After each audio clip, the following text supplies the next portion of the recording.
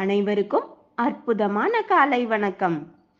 உதிக்கும் சூரியனைப் போல வாழ்க்கை விடியட்டும், விழிகள் திறக்கட்டும், எண்ணங்கள் மலரட்டும். அழகான காலை நமக்கு பொன்னான நாளாக அமையட்டும். இன்றைய நிகழ்வில் டைகர் விஷன் மிஷன் கூறுவதற்கு டைகர் ஜெயந்தி மகாராஜ் ஃப்ரம் சிவகாசி அவர்களை அன்போடு அழைக்கிறோம். நன்றி tiger Akila Gopinath. Tiger vision, மனம், புத்தி, உடல் மூன்றும் சமநிலையில் இருந்தால் வாழ்க்கை பிரகாசிக்கும். டைகர் மிஷன், ஒரு தனி மனிதனின் தொடர்ச்சியான ஆரோக்கியமும் பொருளாதாரமும் இவ்வுலகை மாற்றும். நன்றி டைகர் ஜெயந்தி மகாராஜ். டைகர் இறைவணக்கம் கூறுவதற்கு டைகர் ராகுல் ரமணன் ஃப்ரம் ராமநாதபுரம் அவர்களை அன்போடு அழைக்கிறோம். நன்றி டைகர் அகிலா கோபிநாத். இறை வணக்கம். என் வாழ்க்கையில் நம்பிக்கையாய் இருக்கும் இறைவா, நான் சேவை செய்யும் இந்த அமைப்பே நீ வாழும் இடம் என எண்ணுகிறேன். நான் தினமும் செய்யும் பணியே எனது கடமை என நம்புகிறேன்.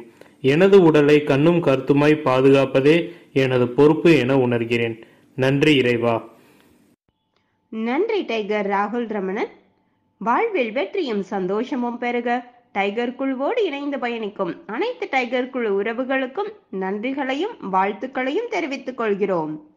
வாழ்க்கை வாழ்வதற்கு மதிப்பானது என்பதை உறுதியாக நம்புங்கள். நம் நம்பிக்கை அதை உண்மையாக்க உதவும். நம் நம்பிக்கையை மேம்படுத்துவதற்கும் 8 நடை பயிற்சியை தொகுத்து வழங்கவும் டாக்டர் டைகர் தென்கூடு பிரபாகரன் அவர்களை உற்சாகத்தோடு வரவேற்கிறோம். எல்லோருக்கும் இனிய காலை வணக்கம். இந்த அற்புதமான காலை வேளையில் 9 மூட்டுகளையும் அசைக்கக்கூடிய அற்புதமான பயிற்சிகளை முடிச்சுட்டு 27 முறை சூப்பர் பிரெயின் யோகா அப்படின்னு சொல்லக்கூடிய தோப்பு கர்ணங்களை முகம் மலர்ச்சியோட மனம் மகிழ்ச்சியோடு முடிச்சுட்டு 8 நடப்பதற்காக தயார் நிலையில் இருக்கிறோம். 8 மீதில் இருக்கிறோம். கிழக்கு மேற்காக நடப்பவர்கள் கிழக்கு திசையிலிருந்து மேற்கை நோக்கியும், தெற்கு வடக்காக நடப்பவர்கள் தெற்கு திசையிலிருந்து வடக்கை நோக்கியும் நமது முதலடியை எடுத்து வைத்து நடைய தொடங்கலாம். பெண்கள் அனைவரும் இடதுபுறமாகவும் ஆண்கள் அனைவரும் வலதுபுறமாகவும், அதாவது பெண்கள் லெஃப்ட் சைடிலும் ஆண்கள் ரைட் சைடிலும் முதலடி எடுத்து வைத்து நடைய தொடங்குகிறோம். நடை இயல்பாக இருக்கிறது, நடை தளர்வாக இருக்கிறது, தோள்பட்டை தளர்வாக இருக்கிறது, கழுத்து குனியாமல் இருக்கிறது, கால்கள் ஒன்றுக்கு முன்பு ஒன்று வருவது போல் நடந்து கொண்டிருக்கிறோம், கைகள் அதன் இசைவில் அசைந்து கொண்டிருக்கிறது, சுவாசம் சீர்நிலையில் இருக்கிறது, எண்ணம் நேர்மறையாக இருக்கிறது, மனம் மகிழ்வோடும் அமைதியோடும் இருக்கிறது. ஒற்றை சிந்தனையாளர்கள் அத்தனை பேரும் ஒற்றுமையோடு ஒரே திசையை நோக்கி பயணித்து கொண்டிருக்கிறோம். நமது பயணம் வெற்றிகரமாக அமைய எல்லாம் வல்ல இறைவனை துணை கலைத்து கொண்டு தொடர்ந்து பயணிக்கலாம். ஒவ்வொரு வீடியோலும் நமக்கு பல விஷயங்களை கற்றுத்தந்து கொண்டே இருக்கிறது. நாம் பெற்றுக்கொண்டே இருக்கிறோம். அதை வாழ்வில் பயன்படுத்தி வெற்றி கண்டு கொண்டே இருக்கிறோம். அவ்வாறாக இன்றைய விடியலும் வியாழக்கிழமை விடியல் 16/3/2023 பங்குனி 2ஆம் நாள் விடியலும் பல விஷயங்களை நமக்கு கற்றுத்தரப்போகிறது. நாம் பெற்றுக்கொள்ளப் போகிறோம். அதை வாழ்வில் பயன்படுத்தி வெற்றி காணப் போகிறோம். ஒவ்வொரு நாளும் நமது நடையை தொடங்கும் போது சில பல நினைவூட்டல்களை நினைவூட்டுவது வழக்கம். அவ்வாறாக இன்றைய நினைவூட்டல்கள்: நாம் தண்ணீர் பருகி இருக்கிறோமா? நிச்சயமாக தண்ணீர் பருகி இருப்போம். நமது பயிற்சிகள் தொடங்குவதற்கு முன்பாக, அதாவது 8 நடைக்கு முன்பாக, 27 தோப்பு கர்ணங்களுக்கு முன்பாக, 9 மூட்டு பயிற்சிகளுக்கு முன்பாகவே நாம் 2 டம்ளர் வெதுவெதுப்பான நீர் பருகி இருப்போம். அதை இப்பொழுது நாம் நினைவு கூறுகிறோம். தொடர்ந்து தண்ணீர் நமது அருகில், அது எல்லா பயிற்சியின் போதும் எப்பொழுதுமே நமக்கு பக்கத்தில் தண்ணீர் இருக்கணும். இப்பையும் இருக்குது. ஸோ அதையும் நம்ம நினைவூட்டுக் கொள்கிறோம். தொடர்ந்து நடையை தொடங்கும் பொழுது நம்மளுடைய உள்ளங்கைகளை மடக்கி பார்ப்பது, இது மடக்கி பார்த்தல் அப்படிங்கிறது இயல்பாக இருக்குது. அது ஒவ்வொரு நாளும் அதை ஃபீல் பண்ணியே ஆகணும். அந்த ஃபீல் தான் நம்மளுடைய மனசில் தங்கி நமக்கு ஒரு மிகப்பெரிய பலத்தை தரும். அதனால் இப்போ நீங்கள் அமுக்கிறது அப்படிங்கிறது ஒரு பட்டர்ஃப்ளை எஃபெக்ட் அப்படின்னு சொல்கிற மாதிரி தான். ஒரு வண்ணத்து பூச்சி சிறகடிப்பதற்காக ஒரு சுனாமி வருகிறது அப்படின்னு ஒரு திரைப்படத்தில் காட்டியிருப்பாங்க. ஒவ்வொரு விளைவுக்கும் பின்னாடி ஒரு பெரிய விளைவு உண்டு அப்படின்னு சொல்வது.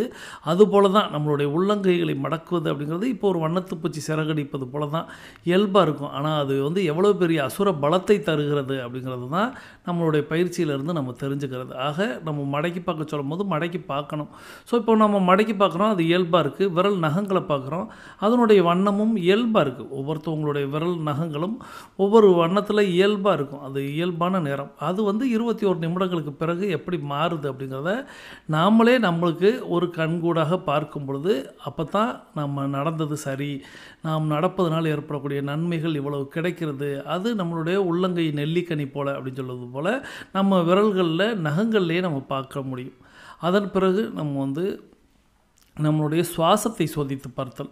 2 நாசி எல்லாருக்குமே மூக்கில் 2 துவாரம் இருக்கும். இந்த 2 துவாரத்துலேயும் தான் சுவாசம் வந்து போகும். இது நம்ம எல்லாருக்குமே தெரியும். ஆனால் எல்லோரும் என்ன நினச்சிக்கிட்டு இருப்போம் அப்படின்னா, எல்லா வேளையிலையுமே 2 நாசிலையுமே சுவாசம் வந்து சரிசமமாக போகும்னு நினைப்போம்.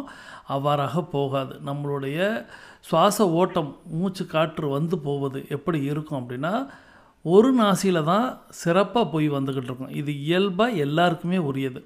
ஒரு நாசிலேயே இல்லையே எனக்கு 2 நாசிலையுமே வருமே அப்படின்னா, நிச்சயமாக எல்லாருக்குமே 2 நாசிலையும் வந்து போகத்தான் செய்யும். ஆனால் 21 நிமிடங்களுக்கு ஒரு முறை மாறி மாறி வந்து போகும். ஒரு முறை வலதுபுறம் வந்துட்டு போச்சு ஒரு 20 நிமிடங்கள் அப்படின்னா, அதுக்கப்புறம் இடதுபுறமாக மாறும். இது இயல்பாக நடக்கும். 2 நாசிலையும் சுவாசம் வர வைப்பது அப்படிங்கிறது ஒரு சில சூழ்நிலைகளில் மட்டும் ஏற்படும். அது நம்மளையே அறியாமல் சில சமயங்களில் நடைபெறும். அப்போது உங்களுடைய மனநிலை எப்படி இருக்கும் அப்படின்னா, ரொம்ப சாந்தமாக இருப்பீங்க, ரொம்ப ஒரு ஆனந்தமாக இருப்பீங்க, அந்த ஒரு ஒரு மகிழ்வோடு இருப்பீங்க. அது தெரியாது. நீங்கள் சந்தோஷமாக இருக்கும்போது, நீங்கள் ஆனந்தமாக இருக்கும்போது, நீங்கள் ஒருநிலைப்பட்டிருக்கும்போது உங்களுக்கு 2 நாசிலையும் சுவாசம் வரும். அது நாம் 8 நடை பண்ணும்போது இப்போ நம்ம சோதித்து பார்த்தோம்னா ஒரு நாசியில் மட்டும்தான் வரும். இந்த ஒரு நாசியில் ஒரு சிலருக்கு இடது பக்கம் வரலாம், ஒரு சிலருக்கு வலது பக்கம் வரலாம். ஏன் வர்றதை மட்டும் நம்ம சொல்கிறோம்னா, போகிறது தெரியாது. ஏன்னா அது வந்து நம்ம கணிக்க முடியாது. வர்றதை நம்மளுடைய நாசிக்கு விரலை கீழே வச்சு நம்ம பார்த்தோம் அப்படின்னா, அந்த சூடான வெப்பக்காற்று வருவதை நம்மளால் உணர்ந்து கொள்ள முடியும். நீங்கள் கண்ணாடியில் நூலை கொண்டு ஒரு நூலை வந்து மூக்குக்கு கீழே, துவாரத்துக்கு உள்ளே விட்டுறாதீங்க, தும்மல் வந்துடும். மூக்குக்கு கீழே நீங்கள் வச்சு பார்த்தீங்கன்னா அது அசைகிறது தெரியும். இப்படி நீங்கள் பார்த்தீங்கன்னா இயல்பாக எல்லாருக்குமே நான் சொல்கிறது ஒரு நாசியில் தான் வந்து போகும். நம்ம 8 நடை நடக்கும்போது இப்போ ஒரு எடுத்துக்காட்டுக்கு சொல்கிறேன். இடது பக்கம் வந்து போகிறது அப்படின்னு வச்சுட்டோம்னா, இந்த 21 நிமிடங்கள் கழித்து நீங்கள் கவனிச்சிங்க அப்படின்னா, வலது பக்கத்தில் இயல்பாகவே மாறும். நாசியில் வந்து ஒவ்வொரு 21 நிமிடங்களுக்கும் மாறும்னு நம்ம ஏற்கனவே சொல்லியிருக்கோம். ஆனால் இடது பக்கத்தை நம்ம சோதித்து பார்க்கணும். முதல்ல இடது பக்கத்தில் வந்துச்சு, இப்போ வலது பக்கத்தில் வருதுன்னு நம்ம நினைக்காம, இடது பக்கத்தில் சன்னமாக வரும். சன்னமானா ஒரு சரிபாதிக்கு ஒரு 30% அளவுக்கு வர ஆரம்பிக்கும். நீங்கள் 2 நாசிலையும் எப்போ உங்களுக்கு சரிசமமாக வர ஆரம்பிக்கும் அப்படின்னா, நீங்கள் சரியாக 42 நிமிடங்கள் முழுமையாக நீங்கள் 8 நடை நடந்திருக்கீங்க. இடது பக்கமாக 21 நிமிடங்கள், வலது பக்கமாக 21 நிமிடங்கள் நீங்கள் நடந்திருக்கீங்க அப்படின்னா, உங்களுக்கு 2 நாசிலையும் சரிசமமாக வரும். அந்த நிலை ஒரு பேரானந்த நிலையாக இருக்கும். நீங்கள் அஃபர்மேஷன் பண்ணும்போது உங்களையே அறியாமல் நீங்கள் வந்து ஒரு மிதப்பீங்க. அது நீங்கள் அனுபவித்தவங்க நீங்கள் தாராளமாக சேட் பாக்ஸில் சேட் பண்ணலாம், கமெண்ட் பாக்ஸில் நீங்கள் கமெண்ட் பண்ணலாம். அந்த ஒரு பேரானந்தம் கிடைக்கும். கண்களை மூடி நீங்கள் கைகளை தொடைகளில் வைத்து அப்படின்னு நான் சொல்லும்போது உங்களையே அறியாமல் நீங்கள் வந்து ஒரு ஒரு ஒரு அகம் மகிழ்ந்து இருப்பீங்க. அந்த நிலை வந்து ஒரு அது எப்படி சொல்கிறது, என்னால் வார்த்தைகளால் அதை வெளிப்படுத்த முடியல. ஒரு ஆழ்ந்த ஒரு அமைதியாக ஒரு மனம் ஒருநிலைப்பட்டு ஒரு சந்தோஷமாக ஒரு ஆன்மீக நிலைன்னு கூட சொல்லலாம். அந்த நிலைக்கு நம்ம வந்துட்டோம். நம்ம எப்போ அது நடக்கும் அப்படின்னா, 2 நாசிலையும் சுவாசம் வரும்போது, அந்த 2 நாசிலையும் சுவாசம் வர வைப்பதற்கு நம்ம 42 நிமிடங்கள் நடக்கும்போது இந்த இரத்த ஓட்டம் சீராக எப்படி உடல் முழுவதும் பாய்கிறதோ அதுபோல் இந்த காற்றோட்டம் அப்படின்னு சொல்லக்கூடிய இந்த மூச்சு காற்று நம்மளுடைய நுரையீரல் முழுவதும் நிறைந்து மீண்டும் அது வெளிவருவதனால ஒரு துவாரத்தில் அது வர முடியாமல் இன்னொரு துவாரத்துலையும் வர ஆரம்பிக்கிறதோடைய விளைவு தான் அது. இந்த அனுபவம், இந்த சந்தோஷம், இந்த மகிழ்ச்சி நம்மளுக்கு கிடைக்கும்போது நம்ம கேட்டதெல்லாம் கிடைக்கும். நீங்கள் எந்த இறைவனை, நீங்கள் எந்த தெய்வத்தை நீங்கள் வழிபடுபவர்களாக இருந்தாலும் நீங்கள் அதை கண்களை மூடி நீங்கள் ஆனந்தமாக ஒரு பேரானந்தமாக நீங்கள் வேண்டும் பொழுது நீங்கள் அது உங்களுக்கு அது கிடைக்கும்.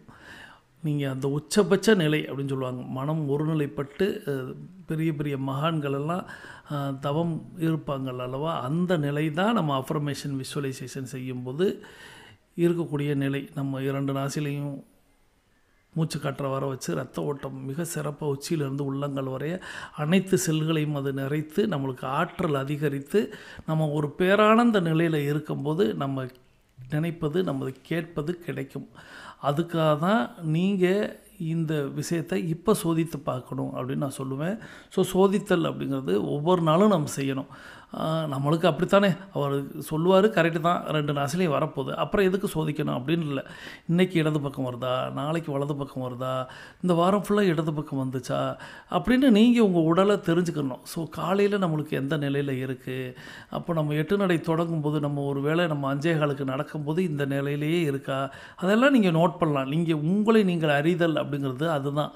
நீங்கள் அறிதல்ங்கிறது நான் சொல்ல முடியாது. ஏன்னா ஒவ்வொரு ஆளுக்கும் ஒவ்வொரு மாதிரி இருக்கும். எனக்கே ஒவ்வொரு மனநிலைக்கும் ஒவ்வொரு மாதிரி இருக்கும். ஸோ நீங்கள் உங்களுடைய மனநிலை எவ்வாறாக இருந்தால் அது எந்த பக்கம் சுவாசம் வரும்போது ஏற்படுகிறது அப்படிங்கிறதெல்லாம் நீங்கள் கணிக்க முடியும்.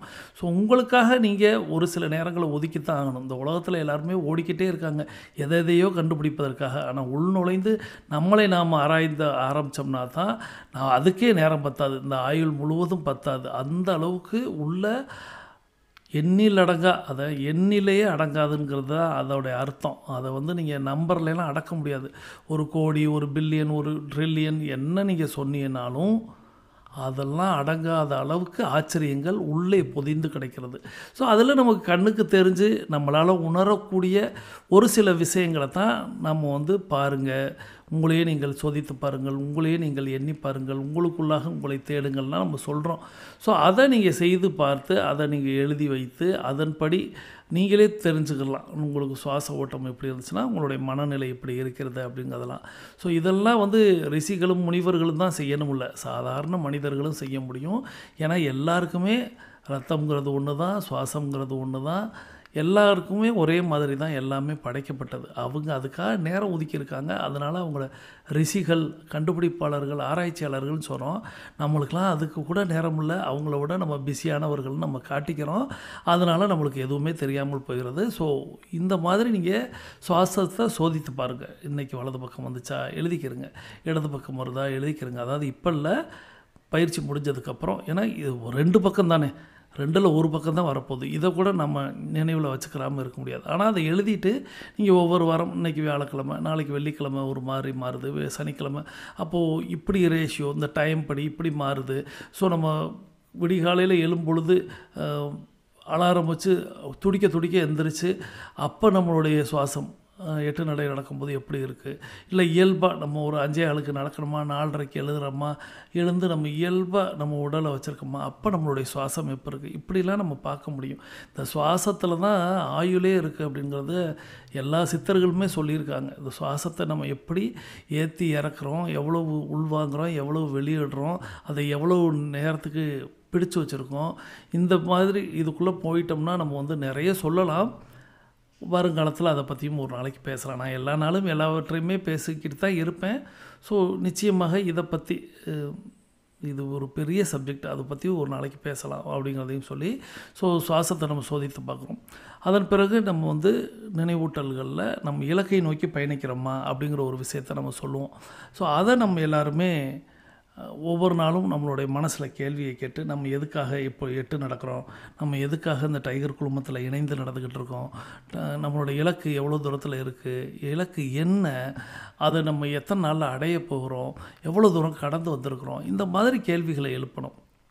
இந்த கேள்விகளை நீங்கள் காலையில் விடிகாலையில் எழும்போதே நீங்கள் எழுப்பலாம். உங்கள் கேள்விகளை எழுப்பிக்கலாம். எப்படி அப்படின்னா, இப்போ நம்ம எதுக்கு எழுதுகிறோம் அப்படின்னு ஒரு கேள்வியை கேட்டினாலே எந்திரிச்சிருவீங்க. என்னத்தை எந்திரிச்சோம் அப்படின்னு சொன்னோம்னா நம்மளோட இலக்கு இல்லாமல் நம்ம இருக்கோம்னு அர்த்தம்.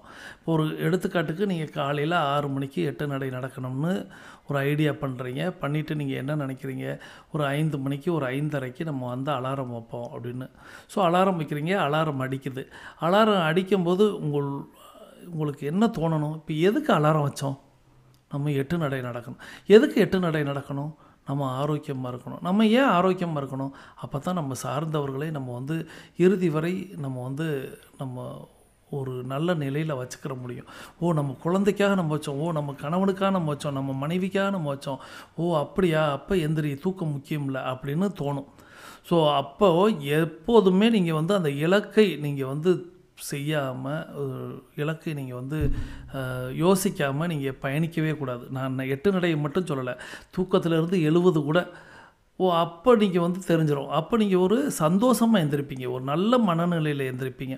இப்போ திங்கக்கிழமை பள்ளிக்கூடத்துக்கு போனோம்னா பிள்ளைகளுக்கெல்லாம் கடுப்பு வருது, கோபம் வருது. வேலைக்கு போனோம்னா எல்லாருக்குமே ஒரு வருத்தம் வருது. ஏன் அப்படின்னா திங்கக்கிழமை பிறந்துருச்சு, வேலைக்கு போகணும், இவ்வளவு தான். ஆனால் அது இலக்கு என்ன? நான் வந்து ஒரு எடுத்துக்காட்டுக்கு பணிக்கு செல்பவர்கள் அவர்களுடைய வருமானம், இந்த வருமானம் அப்படிங்கிறது அவங்களுக்கு வந்து ஒரு 15,000 ரூபாய் கிடைக்கிறது அப்படின்னு சும்மா ஒரு எடுத்துக்காட்டுக்காக சொல்கிறேன். மாதம் பிறந்தால் 15,000 ரூபாய் சம்பாதிப்பதற்காக நான் வந்து வேலைக்கு எழுகிறேன். அப்போது நான் எழுந்தால்தான் அந்த 15,000 ரூபாய் சம்பாதிக்க முடியும். நான் இன்றைக்கி போய் உற்சாகமாக வேலை பார்த்தா தான் இன்னும் கூடுதலாக சம்பாதிப்பதற்கான வழிகளை செய்ய முடியும். என் வேலைகளெல்லாம் நான் எவ்வளவு இலகுவாக முடிக்கிறேனோ அவ்வளோக்கு அவ்வளவு நேரம் மிச்சம் கிடைக்கும். நேரம் மிச்சம் கிடைக்கும் போது நான் அடுத்த கட்ட பணிகளை வேறு ஏதாவது செய்து நான் சம்பாதிக்க முடியும். இப்படின்னு திங்கக்கிழமை மைண்ட் செட்டோடு எந்திரிச்சா தான் அந்த வாரம் நல்லாயிருக்கும். அந்த இலக்கை நிர்ணயிக்காமல் நம்ம பயணித்தோம் அப்படின்னா அப்படி ஞாயிற்றுக்கிழமையில் என்ன பண்ணோமோ அதை தான் திங்கக்கிழமையும் செய்ய தோணும். அது அல்ல. அதுபோல் நீங்கள் ஒவ்வொரு செயலையும் தொடங்கும் போது விடிகாலையில் எழும்பொழுது ஏன் எழுகிறோம், இன்றைக்கி நாளில் நம்ம என்ன செய்ய போகிறோம், இந்த நாளில் நம்ம என்ன சாதிக்க போகிறோம், எத்தனை பேருக்கு உதவ போகிறோம், எத்தனை பேர் நம்மளை வாழ்த்த போகிறாங்க, பாராட்ட போகிறாங்க, இந்த மாதிரி பல விஷயங்களை நீங்கள் செய்து மட்டும் பாருங்கள். காலையில் தூக்கம் அப்படிங்கிறது 5:50க்கு, அதாவது நீங்கள் 6 மணிக்கு அலாரம் வச்சுருந்தீங்கன்னா 5:50க்கே உங்களுடைய சோல் அப்படின்னு சொல்லக்கூடிய, உங்களுடைய ஆன்மா அப்படின்னு சொல்லக்கூடிய, உங்களுடைய உள் இருக்கக்கூடிய ஒரு உந்து சக்தி உங்களை எழுப்பி விட்டுவிடும். ஸோ இதை வந்து நீங்கள் ஒரு டெக்னிக்காக பயன்படுத்தலாம் எப்போதுமே, எல்லாவற்றுக்குமே. நீங்கள் இப்போ பயிற்சியை முடிச்சுட்டு நீங்கள் வந்து பணிக்கு போக போகிறீங்க, இல்லை ஒரு கடைக்கு போக போகிறீங்க அப்படின்னா ஏன் போகிறோம், எதுக்கு போகிறோம், எப்படி போகிறோம், இந்த கேள்வியெல்லாம் கேட்போம் அல்லவா? இதுதான் நீங்கள் ஒவ்வொரு செயலையும் தொடங்கும் போது செய்யணும். ஸோ அந்த நினைவூட்டலில் நம்ம வந்து இலக்கை நிர்ணயிச்சிருக்கோமா, இலக்கை நோக்கி தான் பயணிக்கிறோமா, இல்லை நம்ம வந்து பிளான் பண்ணி வந்தது வந்து ஒரு 10 கிலோ வெயிட் லாஸ் பண்ணணும்னு வந்தோம், ஆனால் நம்ம குறைக்கவே இல்லை, அப்புறம் ஏன் பயணிக்கணும், இந்த கேள்வி வரலாம். அப்போ ஏன் நம்ம குறைக்கலை, அடுத்த கேள்வி நம்மளே கேட்கணும். நீங்கள் வந்து குறையவே இல்லை அப்படின்னு சொல்லி தூக்கி போட்டு போகிறதும், நான் சொல்கிறது 8 நடையில் இல்லை, பொதுவாகவே வெயிட் லாஸ் அப்படின்னு மக்கள் யோசித்தாங்கனாலே எனக்கு எடையே குறையாதுங்க அப்படின்னு சொல்லிட்டு சில பேர் தப்பிச்சுக்கிடுவாங்க. ஆனால் கேள்வி மேலே கேள்வி கேட்கணும். எப்போ வந்து ஒரு குழந்தை தன்னுடைய அறிவை வளர்க்க ஆரம்பிக்கிறது அப்படின்னா கேள்வி மேலே கேள்வி கேட்க ஆரம்பிக்கும் போது தான். அது கேட்கும்போது நம்மளே மண்டையை தட்டி விட்டுருவோம், முளைச்ச 3 எல்லாம் விடலை, நீலாம் என்ன கேள்வி கேட்குறேன்னு. ஆனால் ஆக்சுவலாக குழந்தைகள் கேள்வி கேட்க கேட்க கேட்க தான் அறிவு வளரும் அப்படிங்கிறத நம்ம புரிந்து கொள்ளணும். அதுபோல் நாம் ஒரு செயல் நம்ம செய்கிறோம், அதுக்கான பலன் வரல, ஏன் வரல, இந்த கேள்வி கேட்கணும். ஸோ நம்ம இதெல்லாம் செய்கிறோம், அப்போ ஏன் வரல, அப்போ எதெல்லாம் செய்யணும், இப்படின்னு நம்ம யோசித்தா மட்டும்தான் வெற்றியாளர் ஆக முடியுமே தவிர, நீங்கள் செய்ய சொன்னியே நான் செஞ்சேன் எனக்கு கிடைக்கல அப்படின்னு எந்த விஷயத்தையும் தள்ளிப்படக்கூடாது. ஏன் எனக்கு மட்டும் வரல, இத்தனை பேருக்கு பலன் கிடைக்கிது, ஃபீட்பேக் கொடுக்குறாங்க, இத்தனை பேர் ரிசல்ட் எடுத்திருக்காங்க, இத்தனை பேருக்கு எல்லாமே நடக்கும்போது எனக்கு மட்டும் ஏன் நடக்கலை? அப்போ நம்ம வந்து இதை ஃபேமிலி டீமில் கேட்கலாமா, அப்போ அவங்கள்ட்ட கேட்டு இதுக்கு பதில் கிடைக்குமா, இல்லை இவர்கிட்டயே கேட்கலாமா, இந்த மாதிரி நீங்கள் வந்து கேட்க கேட்க கேட்க கேட்க தான் கிடைக்குமே தவிர இந்த உலகத்தில் கேட்காம எதுவுமே கிடைக்காது. அது பிரபஞ்சத்துட்டையாக இருந்தாலும் சரி, சந்தேகத்துக்கு விடையாக இருந்தாலும் சரி, நீங்கள் கேட்டால் மட்டும்தான் கிடைக்கும் அப்படிங்கிறத புரிந்து கொண்டு ஒவ்வொரு நாளும் நீங்கள் ஒவ்வொரு விஷயத்தை தொடங்கும் போதும் நீங்கள் இலக்கை நிர்ணயங்கள், ஏன் பண்ணுறோங்கிறத கேள்வி உங்களுக்குள்ளே கேட்டுக்கிட்டே இருங்க. கேட்டதுக்கு பதில் உங்களுக்கு கிடைச்சாலும் அந்த பதிலுக்கு ரிசல்ட்டு சரியாக வந்துருச்சுன்னா சூப்பர்னு உங்களை பாராட்டிக்கிறங்க. ரிசல்ட் வரல அப்படின்னா திரும்ப கேள்வி கேளுங்க, ஏன்னு கேளுங்க. அதுக்கு கண்டிப்பாக விடை கிடைக்கும். இந்த உலகத்திற்கு எல்லாவற்றுக்கும் விடை உண்டு, ஆனால் எல்லாவற்றுக்கும் கேள்வி கேட்க பழக வேண்டும் அப்படிங்கிறத நம்ம புரிந்து கொண்டோம். ஸோ நிறைய இன்றைக்கி தொடக்கத்திலே இவ்வளோ விஷயங்களையும் நம்ம பார்த்துக்கிட்டு தான் இருக்கிறோம். ஸோ இலக்கை நிர்ணயிச்சிட்டோம், நம்ம ஏன் டைகர் குழுமத்தில் நடக்கிறோம், டைகர் குழுமத்தை பற்றி நம்ம எல்லாருக்குமே சொல்லி தெரிய வேண்டியதில்லை. புதிதாக இணைந்தவர்களுக்கு கூட தெரியும், உங்களை அறிமுகப்படுத்துகிறவங்க நிச்சயமாக சொல்லியிருப்பாங்க டைகர் குழுமம்னா என்ன, ஏது, எப்படி, அது எத்தனை ஆண்டுகளாக இயங்குது, எப்படி விடுமுறையே இல்லாமல் பயணிக்குது, எல்லாம் சொல்லியிருப்பாங்க. இதில் இருந்து நம்ம என்ன கற்றுக்குறோன்னா, அதுதான் டைகர் குழுமத்திட்டேருந்து நீங்கள் என்ன எடுத்துக்கிறீங்க, டெய்லி 8 வாக் பண்ணுறீங்க, அதல்ல.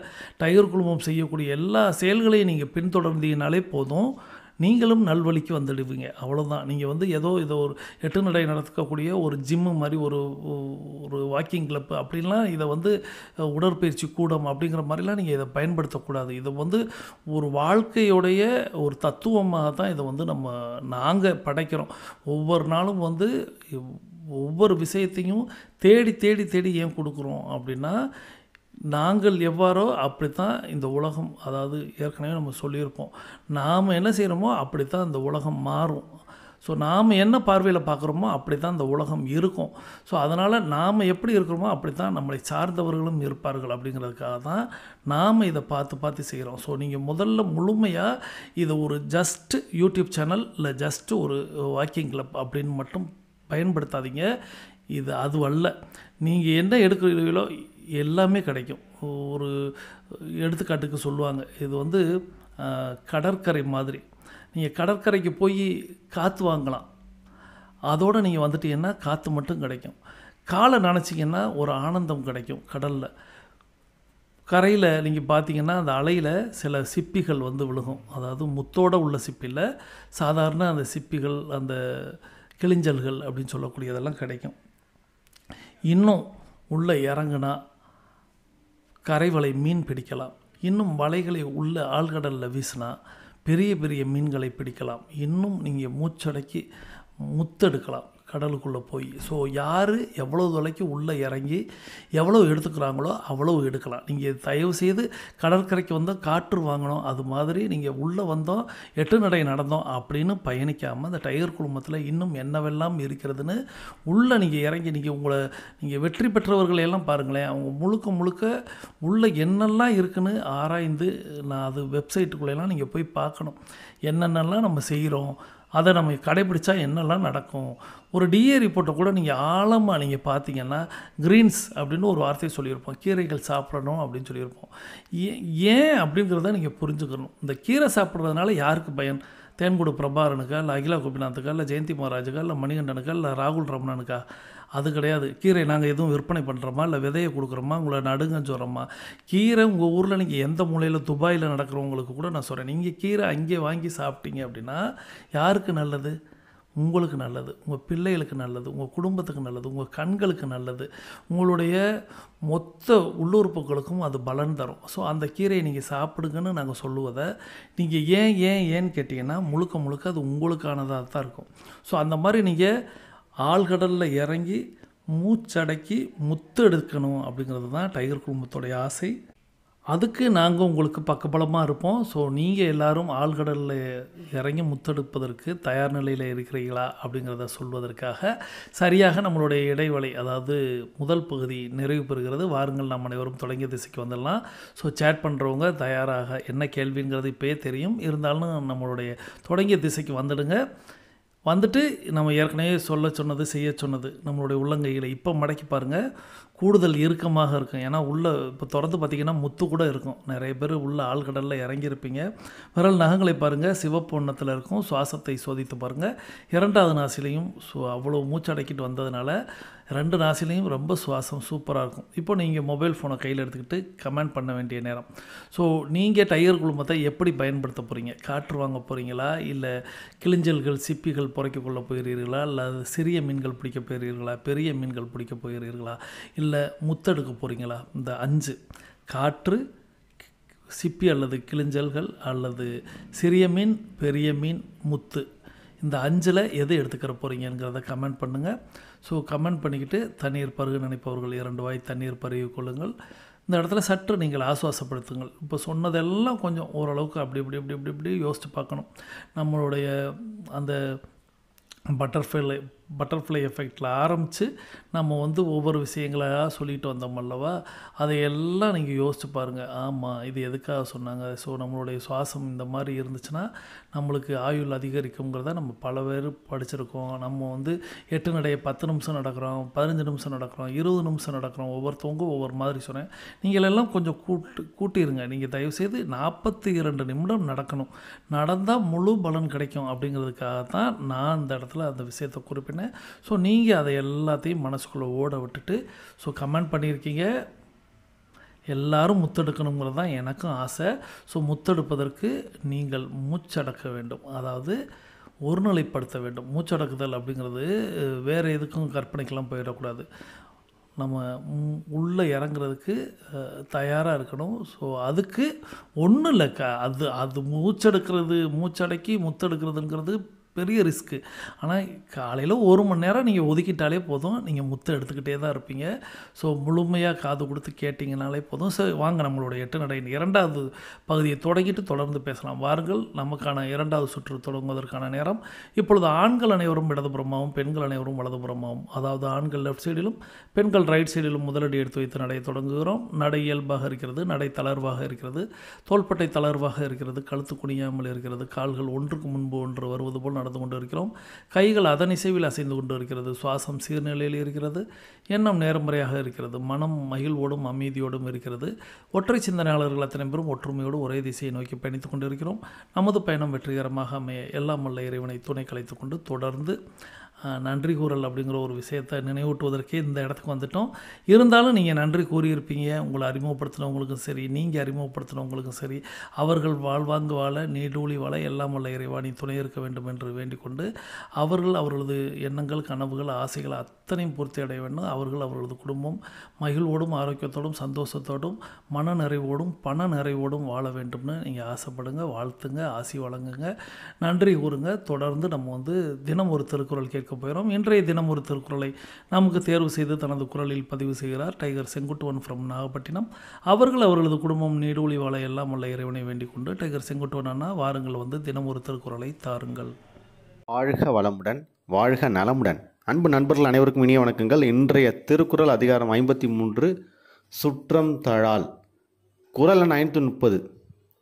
உழைப்பிரிந்து காரணத்தின் வந்தானை வேந்தன் இழைத்திருந்து எண்ணிக்கொளல். ஏதோ ஒரு காரணத்தினால் தன்னை விட்டு பிரிந்து போன ஒருவர் மீண்டும் தன்னிடம் சேரும் பொழுது அவருடைய நோக்கத்தை ஆராய்ந்த பின்னரே அவரை ஏற்றுக்கொள்ள வேண்டும். நண்பர்களே, இந்த குறள் மூலியமாக வள்ளுவர் ஒரு அரசருடைய கடமை எப்படி இருக்க வேண்டும் என்பதனை மிக அழகாக எடுத்துரைக்கின்றார். இப்போ அரசர்னா அவருக்கு கீழே அதிகப்படியான நபர்கள் இருப்பாங்க. ஏதோ ஒரு காரணத்தினால தன்னை விட்டு பிரிந்து போன ஒரு அமைச்சரோ அல்லது ஒரு தூதுவரோ அல்லது படைத்தளபதியோ தன்னை விட்டு போயிட்டு திருப்பி ஏதோ ஒரு காரணத்தினால திருப்பி வந்துட்டாங்கன்னா உடனே அரசு ஏற்றுக்கொள்ளக்கூடாது. அவன் திரும்பி வந்ததுக்கான காரணம் என்னன்னு ஆராய்ந்து அப்புறமா தான் ஏற்றுக்கணும்.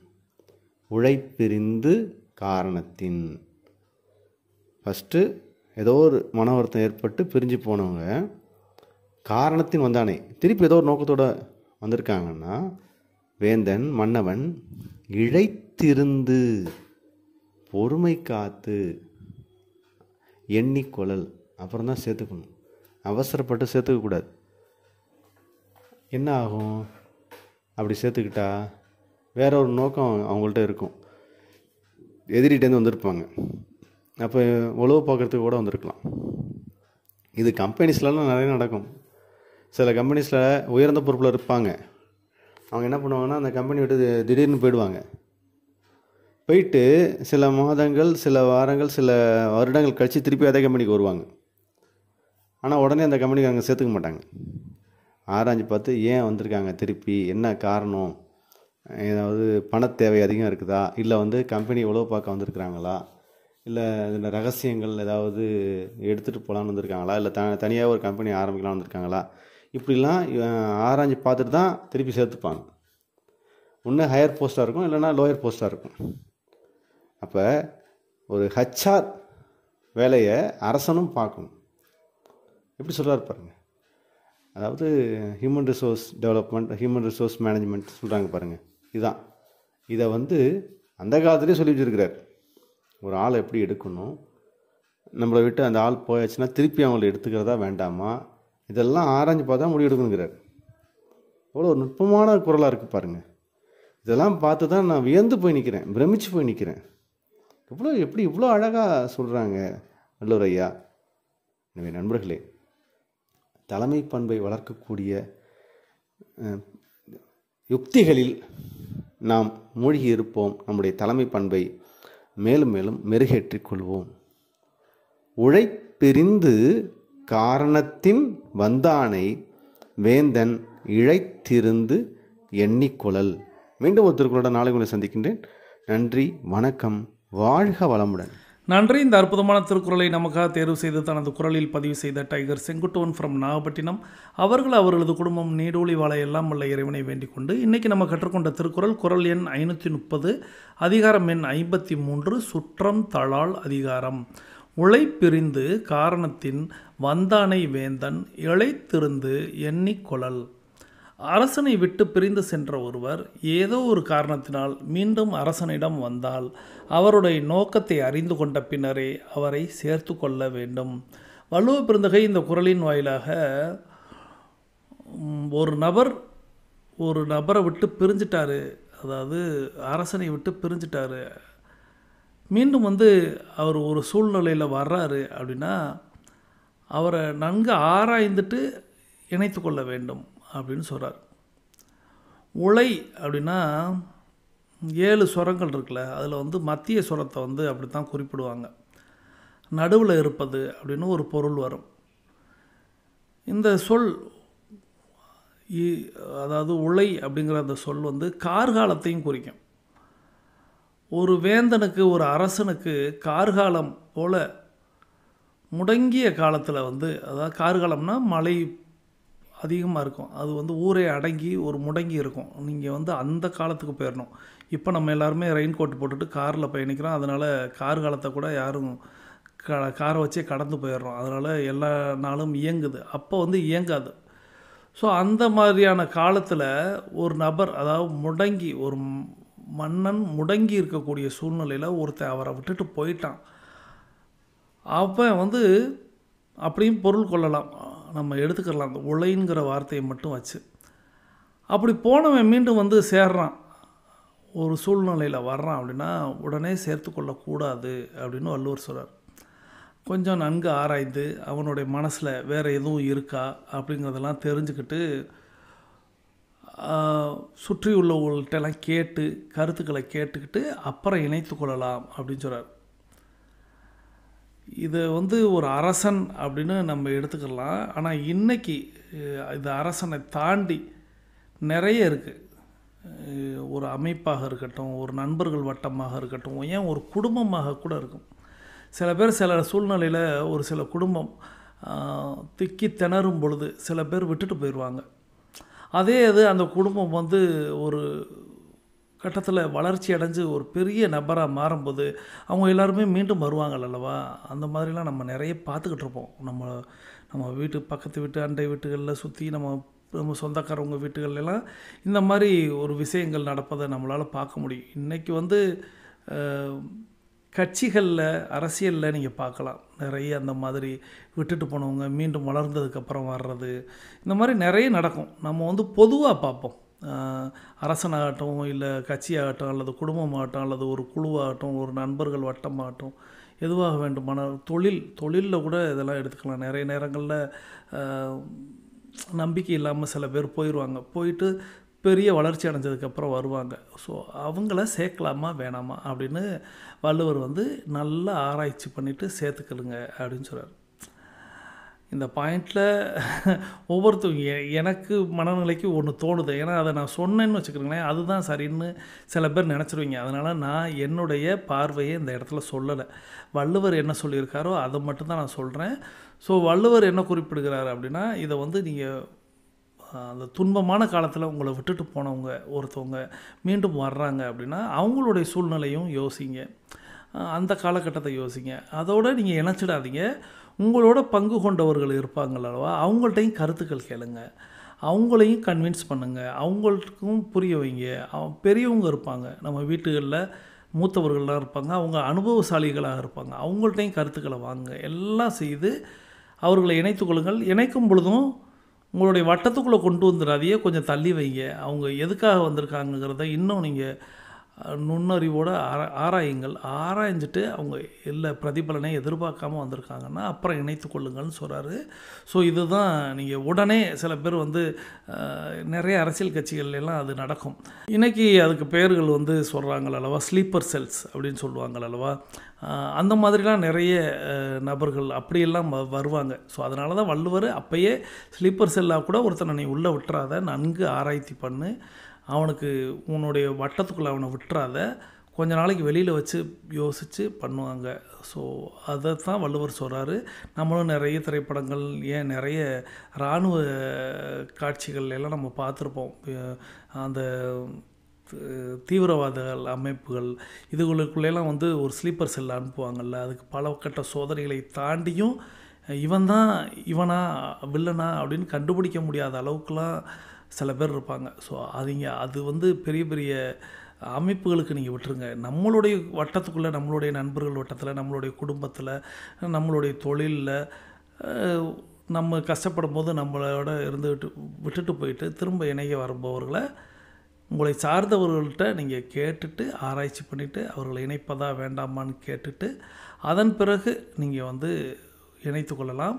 இணைப்பதும் உடனடியாக உள்வட்டத்துக்குள்ளே கொண்டு வந்துடாமல் நீங்கள் வெளிவட்டத்தில் வச்சு கொஞ்சம் நாளைக்கு பார்த்துட்டு அதுக்கப்புறம் உள்ளே சேர்த்துக்கிறங்கன்னு வள்ளுவர் சொல்கிறார். ஸோ அதுதான் இந்த குறளுடைய பொருளாக நான் கருதுகிறேன். குறள் எண் 530, அதிகாரம் எண் 53, சுற்றந்தொழால் அதிகாரம். உழைப்பிரிந்த காரணத்தின் வந்தானை வேந்தன் இழைத்திருந்து எண்ணிக்கொள்ளல் அப்படிங்கிற அந்த அற்புதமான திருக்குறளை படைத்து சென்ற, அதாவது இனிமேல் வருங்காலம் எப்படி இருக்குங்கிற அளவுக்கு கணித்து சென்ற நம்மளுடைய வள்ளுவ பெருந்தகையை ஒவ்வொரு நாளும் ஆச்சரியத்தோடு தான் நான் பார்க்குறேன். ஒவ்வொரு குறள்லையும் எனக்கும் அந்த ஆச்சரியம் இருக்கிறது, உங்களுக்கும் இருக்கிறதா அப்படிங்கிறதையும் நீங்கள் கமெண்ட் பாக்ஸில் சொல்லலாம். அவரை மானசீகமாக வணங்கி வாழ்த்தி நன்றி கூறி அவருடைய ஆசிகளை நமக்கு வேண்டி தொடர்ந்து இந்த அற்புதமான திருக்குறளை நமக்கு தேர்வு செய்து இன்று தனது குரலில் பதிவு செய்த டைகர் செங்குட்டுவன் ஃப்ரம் நாகப்பட்டினம் அவர்களது குடும்பம் நீடூழி வாழ எல்லாம் வல்ல இறைவனை வேண்டிக் கொண்டு தொடர்ச்சியாக தினம் ஒரு வார்த்தை கற்றுக்கொள்ளப் போகிறோம்.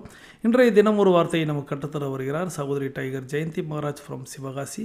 அவர்களது குடும்பம் நீடூழி வாழ எல்லாம் வல்ல இறைவனை வேண்டிக் கொண்டு வாருங்கள் சகோதரி, வந்து தினம் ஒரு வார்த்தையை தாருங்கள். இனிய காலை வணக்கம். தினம் ஒரு வார்த்தையில் இன்று நாம் கற்றுக்கொள்ளப் போகும் ஆங்கில வார்த்தை எக்ஸ்பெடிஷன். EXPEDITION expedition. இதனுடைய தமிழர்த்தம் பயணம். எக்ஸ்பெடிஷன் அப்படின்னா பயணம் அப்படிங்கிறது அர்த்தம். இப்போ நம்ம இதுக்கு ஒரு எடுத்துக்காட்டு பார்க்கலாம். He learned a lot during his scientific expedition. இதனுடைய தமிழர்த்தம் அவர் தனது அறிவியல் பயணத்தின் போது நிறைய கற்றுக்கொண்டார். இந்த இடத்துல நம்ம எக்ஸ்பெடிஷன் அப்படிங்கிற வார்த்தையை பயன்படுத்திக்கலாம். எக்ஸ்பெடிஷன் அப்படின்னா பயணம் அப்படிங்கிறது அர்த்தம். மீண்டும் நாளை ஒரு புதிய ஆங்கில வார்த்தையை கற்றுக்கொள்ளும் வரை காத்திருங்கள். வாழ்க வளமுடன், வாழ்வோம் நலமுடன். நன்றி. இந்த அற்புதமான தினம் ஒரு வார்த்தை இன்று நமக்கு வழங்கிய சகோதரி டைகர் ஜெயந்தி மகாராஜ் ஃப்ரம் சிவகாசி அவர்களது குடும்பம் நீடூழி வாழ எல்லாம் வல்ல இறைவனை வேண்டிக் கொண்டு இன்றைக்கி நம்ம கற்றுக்கொண்ட ஆங்கில சொல் எக்ஸ்பெடிஷன், அதனுடைய தமிழ் பொருள் பயணம் அப்படிங்கிறத கற்றுக் கொடுத்தாங்க. எக்ஸ்பெடிஷன் அப்படின்னா பயணம் அப்படின்னு. நம்மளுக்கு பயணம்னாலே நிறைய நேரங்களில் இந்த ட்ராவல், ஜேர்னி அப்படிங்கிற ஒரு வார்த்தைகள் தான் நினைவுக்கு வரும். எக்ஸ்பெடிஷன் அப்படின்னா கொஞ்சம் விரைவு பயணம் அப்படின்னு நம்ம சொல்லுவோம் அல்லவா, கொஞ்சம் அர்ஜெண்ட்டாக இந்த மாதிரியான விஷயங்களுக்கு, அதாவது ஸ்பீடாக அந்த பொருள் வரக்கூடிய இடங்களில் இந்த எக்ஸ்பெடிஷன் அப்படிங்கிற வார்த்தையை பயன்படுத்தி கொள்ளலாம். ஸோ அந்த மாதிரி ஒரு விரைவு பயணமாக இருக்கிறது அப்படின்னா, இப்போ வந்து அறிவியல் பயணம் அப்படின்னு சொன்னாங்க, அவர் கொஞ்சம் அந்த விரைவு பயணமாக படிச்சிருப்பாரோ அப்படிங்கிற மாதிரி நம்ம எடுத்துக்கொள்ளலாம். அந்த மாதிரி எக்ஸ்பெடிஷன் அப்படின்னா பயணம் அப்படிங்கிறதும் கூடுதலாக விரைவாக, ஒரு வேகமாக, கொஞ்சம் ஸ்பீடாக அப்படின்னு சொல்லக்கூடிய இடங்களெல்லாம் அதை பயன்படுத்திக்கலாம் அப்படிங்கிறதையும் கற்றுக்கொண்டோம். இந்த அற்புதமான ஆங்கில சொல்லையும் தமிழ் சொல்லையும் இன்று நமக்கு கற்றுக் கொடுத்த சகோதரி டைகர் ஜெயந்தி மகாராஜ் ஃப்ரம் சிவகாசி அவர்களது குடும்பம் நீடூழி வாழ எல்லாம் வல்ல இறைவனை வேண்டிக் கொண்டு தொடர்ச்சியாக நம்ம வந்து தினம் ஒரு கதை கேட்க போகிறோம். இன்றைய தினம் ஒரு கதையை நமக்கு வழங்க வருகிறார். இந்த கதையை எழுத்து வடிவில் எழுதி அனுப்பியவர் டைகர் சுகந்தி ஃப்ரம் பொள்ளாச்சி. அதற்கு குரல் கொடுத்தவர் டைகர் அனுப்சா ரமணி ஃப்ரம் ராமநாதபுரம். 2 சகோதரிகளும் நீடூழி வாழ, வாழ்வாங்கு வாழ எல்லாம் வல்ல இறைவனை வேண்டி அவர்களது குடும்பம் மகிழ்வோடும் ஆரோக்கியத்தோடும் வாழ்வதற்கு வேண்டி டைகர் சுகந்தி மற்றும் டைகர் அனுப்சா ரமணி அவர்களின் கதையை கேட்டுக்கொண்டே நடக்கலாம். வாருங்கள். படித்ததில் பிடித்த அழகான ஆன்மீக கதை. சிந்தித்து பார்த்தால் உண்மை புரியும். ஞானி ஒருவர் ஒரு ஊருக்கு சென்றார். பலர் வந்து அவரை தரிசித்து ஆசி பெற்று சென்றனர். இளைஞன் ஒருவன் வந்தான். சாமி, எனக்கு ஒரு சந்தேகம். உங்களை போன்று பல ஞானிகளும் பெரியோர்களும் வந்து மனிதகுலத்திற்கு பல அறிவுரைகள் சொல்லியுள்ளனர். ஆனால் இன்றும் மனிதன் தீய வழியில்தான் செல்கிறான். உங்களை போன்றவர்களின் அறிவுரைகளால் என்ன பயன் என்று கேட்டான். ஞானி அவனிடம் சொன்னார், தம்பி, நான் இன்னும் சில நாட்கள் இங்கேதான் தங்கியிருப்பேன். நான் இந்த ஊரை விட்டு செல்லும் பொழுது நீ கேட்ட கேள்விக்கு பதில் சொல்கிறேன். அதற்கு முன் ஒரு வேலை செய். ஒரு கழுதையை கொண்டு வந்து இந்த கோவில் மண்டபத்தில் கட்டி வை. நான் ஊரை விட்டு செல்லும் வரை கழுதை அங்கே கட்டியிருக்கட்டும்.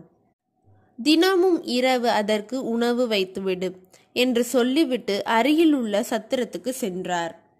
மறுநாள் காலை ஞானி அந்த கோயில் மண்டபத்திற்கு வந்தார். அப்பொழுது அந்த இளைஞன் அந்த கழுதையை சுத்தி இருந்த சாணத்தையும் அது மிச்சம் வைத்த உணவு குப்பைகளையும் சுத்தப்படுத்தி கொண்டிருந்தான். இவ்வாறு 4 நாட்கள் தொடர்ந்து நடந்தன. அடுத்த நாள் காலை சுத்தப்படுத்தி கொண்டிருந்த இளைஞர்கிட்டே வந்தார் ஞானி. தம்பி, நீ தினமும் இந்த இடத்தை சுத்தம் படுத்தினாலும் கழுதை மீண்டும் மீண்டும் அசுத்தம் செய்து விடுகிறதே, பிறகு ஏன் தேவையில்லாமல் இந்த இடத்தை மீண்டும் மீண்டும் சுத்தம் செய்கிறாய் என்று கேட்டார். அதற்கு அவன், என்ன சாமி, எல்லாம் தெரிஞ்ச நீங்க இப்படி கேட்குறீங்க? திரும்ப திரும்ப அசுத்தம் ஆகுதுன்னு இந்த இடத்தை சுத்தப்படுத்தாம இருக்க முடியுமா என்றான். இதை கேட்ட ஞானி அப்போது சொன்னார், தம்பி, அன்று நீ என்னிடம் கேட்ட கேள்விக்கு இதுதான் பதில். நீ இப்போது செய்யும் வேலையை தான் நானும் செய்து வருகிறேன். அசுத்தமான இடத்தை நீ மீண்டும் மீண்டும் சுத்தம் செய்வது போல் மனிதனை நல்வழிப்படுத்தும் செயலை எங்களை போன்ற பெரியோர்கள் இடைவிடாமல் செய்து வருகின்றோம். இளைஞன், சாமி, இதற்கு நிரந்தர தீர்வுதான் என்ன என்று கேட்டான். அவர் உடனே அங்கு கட்டியிருந்த கழுதையை அவிழ்த்துவிட்டு விரட்டினார். பின்பு அந்த இளைஞனை பார்த்து கேட்டார், இனி இந்த இடம் அசுத்தமாகுமா என்றார். ஆகாது சாமி என்றான். ஞானி கூறினார், உன் கேள்விக்கு இதுதான் பதில். நீ செய்த வேலையைப் போல் நாங்கள் மீண்டும் மீண்டும் சுத்தப்படுத்தி கொண்டிருக்கிறோம். இப்பொழுது நான் செய்த வேலையைப் போல் என்றும் மனிதன் தன்னிடம் இருக்கும் தீய எண்ணம் என்கின்ற கழுதையை வாழ்விலிருந்து விரட்டி விடுகிறானோ அப்பொழுதே எங்களின் சுத்தம் படுத்தும் கடமை முடிந்துவிடும். அதுவரை மனிதனை நன்னெறிப்படுத்துவது ஆன்மீகத்தின் கடமை என்றார். எனவே தீய வழியில் செல்லும் கடைசி மனிதன் திருந்தும் வரை நாமும் இந்த மாதிரி ஆன்மீக கதைகளை பகிர்வோம். நல்லதொரு சமுதாயத்தை உருவாக்குவோம்.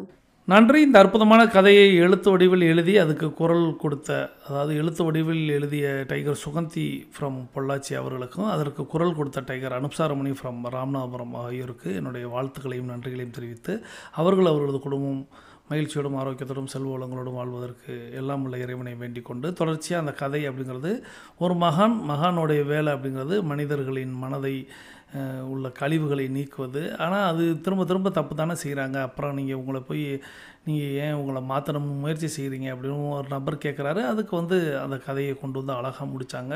சுத்தம் செய்வது என்னுடைய பணி, ஆனால் அந்த விலங்கை, அந்த கழுதை விட்டொழிப்பது அப்படிங்கிறது, அவிழ்த்து விடுவது அப்படிங்கிறது உங்களுடைய கடமை அப்படிங்கிற மாதிரி அந்த குரு சொன்னார். அது நம்ம புரிந்து கொள்ள வேண்டியது. நம்மளுடைய கடமை என்ன அப்படின்னா, நம்மளுடைய நண்பர்கள் உறவினர்கள் இருக்காங்க, அவங்களுக்கு நம்ம ஆரோக்கியத்தை கொடுக்கணும்னு நினைக்கிறோம்.